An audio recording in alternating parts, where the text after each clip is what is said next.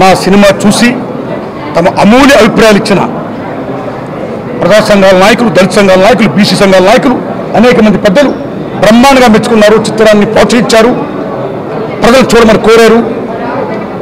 మీ పాత్రికేయ మిత్రుల సమక్షంలో ఈ పెద్దలందరికీ నేను శిరసును దండం పెడుతున్నా. నా మార్కెట్లో ప్రజాస్వామ్య సినిమా మొన్ననే సెన్సార్ అయిందండి. జూలై 12వ తారీఖున 2 రాష్ట్రాలను విడుదల చేస్తున్నానండి. ఈ సమయంలో ముఖ్యంగా ఈ చిత్రం ద్వారా నేను చెప్పింది ఏంటంటే, ముఖ్యంగా ప్రజాస్వామ్యం చాలా గొప్పది. అలాంటి ప్రజాస్వామ్యాన్ని ఈవేళ భారతదేశంలో అటు బీజేపీ పార్టీతో పాటు రాష్ట్ర పార్టీలు కూడా ఫిరాయింపును ప్రోత్సహించడం అనేది చాలా చిక్కుచేటు. ఇలా ఫిరాయింపును ప్రోత్సహిస్తే ఇక పార్టీ సిద్ధాంతం ఏంటి, ఒక కమిట్మెంట్ ఏంటి, ఒక పార్టీ యొక్క ఉనికి ఏంటి? అప్పుడు ఎందుకని ప్రజాస్వామ్యము, ఎందుకని పార్టీలు?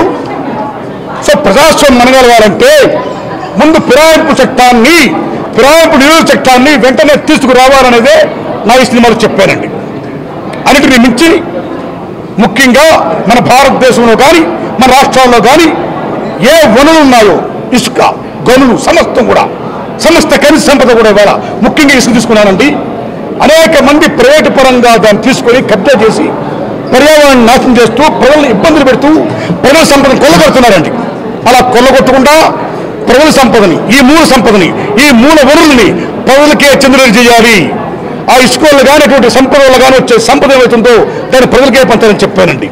ఈ చిత్రంలో ముఖ్యంగా అంబేద్కర్ మహానుభావుడు ఏ రాజ్యాధికారి నిర్ణయాధికారం అన్నాడు, బడుగు బలహీన వర్గాల నిర్ణయాధికారం ఏమవుతుందో అది రావాలని కోరిన. ఎందుకంటే ఈవేళ ఒక ఎంపీకి టికెట్ నుంచి ఎన్నికలు నిలబడే వరకు మినిమం 100 కోట్ల నుంచి 200 కోట్లు అవుతుందండి.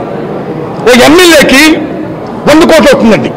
సో ఎమ్మెల్యే టికెట్ నుంచి, ఎంపీ టికెట్ నుంచి ఇలాగా ఎన్నికల్లో గెలిచిన తర్వాత 100 కోట్లు 200 కోట్లు పెట్టిన వాళ్ళు రేపు నెగ్గిన తర్వాత ఆ 100కి 200 కోట్లకి ఇంకా 400 కోట్లు చంపలు చూస్తారా?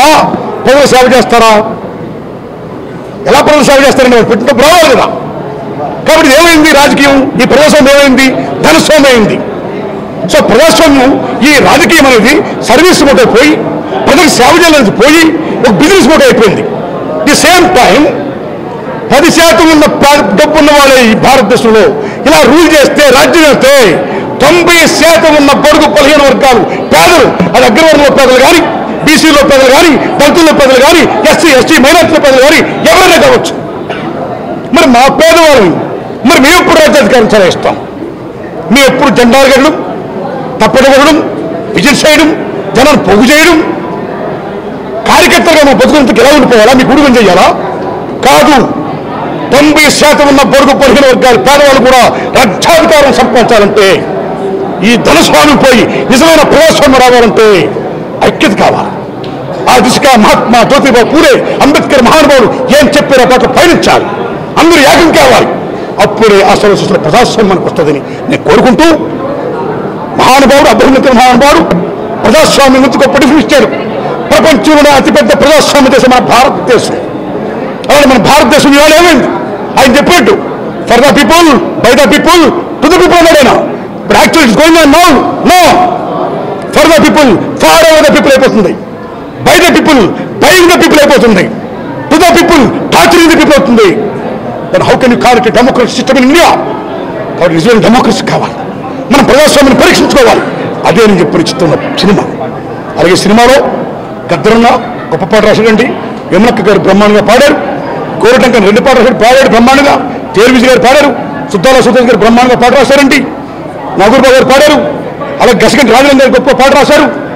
100 మసీన్ సార్ బ్రహ్మాండంగా పాడారు. ఆడియో ఆర్డర్ హిట్ అయిందండి. పాటలు బాగున్నాయి అంటున్నారు. పెద్దలందరూ ఇవాళ సినిమా చూసి అందరూ మెచ్చుకుంటున్నారు. కాబట్టి రేపు పొద్దున్న నా సినిమా సెన్సార్ అయింది కాబట్టి జూన్ 12 రిలీజ్ చేస్తానండి. ఓ ప్రేక్షక దేవుళ్ళారా, జూలై 12 రిలీజ్ చేస్తానండి. ఓ ప్రేక్షక దేవుళ్ళారా, గత 30 సంవత్సరాలు నేను సినిమా చూస్తూ వస్తున్నాను. అర్ధ సంవత్సరం నుంచి మీరు ఆదరిస్తున్నారు. నా మార్కెట్లో ప్రజాస్వామ్యాన్ని కూడా విచిత్రంగా భావించి, చూసి, ఆదరించి ఇంకా ఇలాంటి సినిమాలను తీయడానికి నాకు శక్తిని ప్రసాదించాల్సిందిగా మీ అందరికీ విజ్ఞప్తి చేస్తున్నాను. Thank you very much.